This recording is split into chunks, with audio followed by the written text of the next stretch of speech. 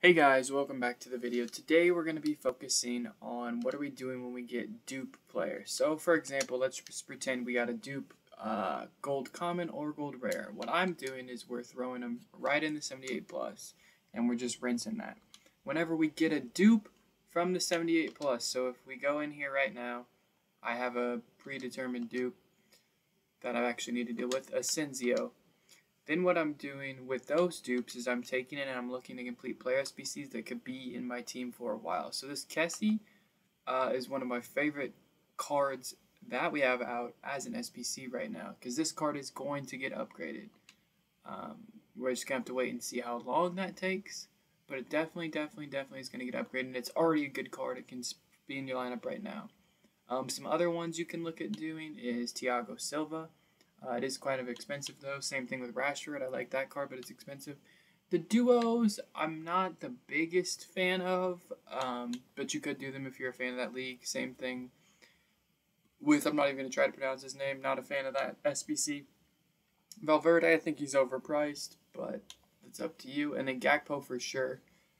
This card looks crazy. That's going to be my number 2, but we're time sensitive right now on some of these. So Kessie. We don't have a lot of time, so that's why we're doing it. And I've already pre-built the squad too. So how we do it here is, this might break the game. Nope, we're good, because I have it in other squads that I'm not using. Some of those fodder items. And that's going to allow us to bring this in.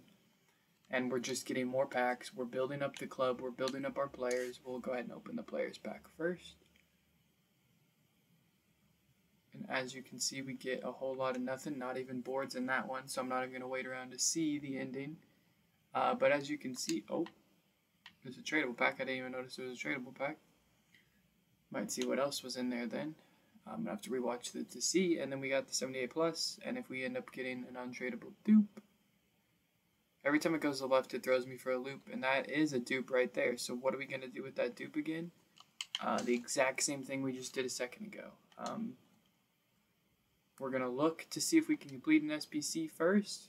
So it's only an 83, but we do need an 86. So at that point in that SBC, I'm just going to go ahead and I'm going to throw them in here.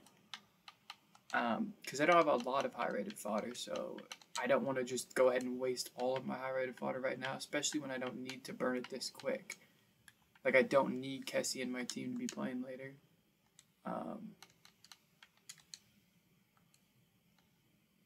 the heck was Dupsoria? That's who it was. It's just a nice, easy way to be efficient here as time goes on. I am running out of commons, but I do have tradable commons, but I'm trying to flex a few more of my untradables that are low-rated gold rares, since we haven't had anything requiring rares yet this year. And hopefully we'll open one more pack here for you. If we get another dupe, I am just going to end it there, because you already saw the process of how we're handling it, things like that. But just get on this little pack grind. You can... Oof, that's a tough one to have be pulled there, and it ends up being a dupe, of course. But we're going to deal with that on our own time. But this is a nice little way you can build up your club, complete some SBCs, and have a little bit of fun along the way. Or just do it when you get a dupe from objectives. But thanks for watching. Peace.